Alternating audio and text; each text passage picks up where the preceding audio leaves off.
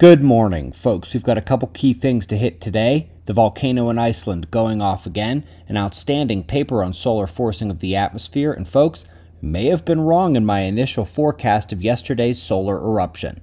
Let's start with the last 24 hours on our star, and right after the morning show, the incoming southern sunspot released an X-class solar flare. It was the subject of the afternoon show yesterday. We will check out the watch levels and potentially correct our initial forecast here, but let's start with the event itself.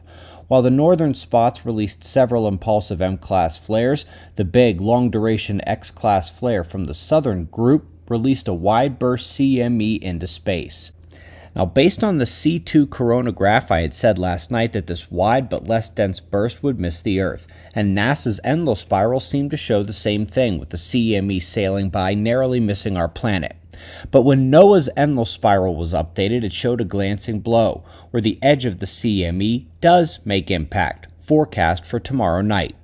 So I went back and I took a better look at the event with the C3 coronagraph, and folks, does look like the edge is visible leaving the central blocking disk to the right in addition to the bulk heading out to the left. Very wide burst, and that does indeed seem to indicate a small Earth-directed component to the CME. This impact would be minor, but potentially relevant scientifically, and we'll be watching to see if it comes tomorrow night, while also continuing to monitor the northern and southern sunspots and these massive plasma filaments out ahead of the southern group. They have been stable for quite some time now. Let's go off to Iceland, where the curtain of fire has returned. Local towns evacuated as one of the biggest flows yet has already reached the firewall protecting the towns.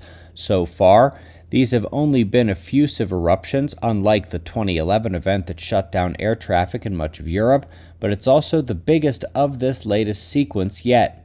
Eyes on it. And our top science article this morning hits the sun's impact on climate over long cycles. Extremely cold winters are twice as common during low sunspot periods compared to high, and the driest conditions, the megadroughts, are most common during grand solar minimum. Perhaps most importantly, this cannot be explained by solar irradiance, the only thing the sun gets credit for in the current climate models, but rather the particle forcing and cosmic ray modulation is responsible. That's a great 1-2 punch paper, and I'm sure all veteran observers can applaud. We greatly appreciate your support. We'll do this all again tomorrow. Right here, but right now it's 5 a.m. in the new Valley of the Sun. Eyes open. No fear. Be safe, everyone.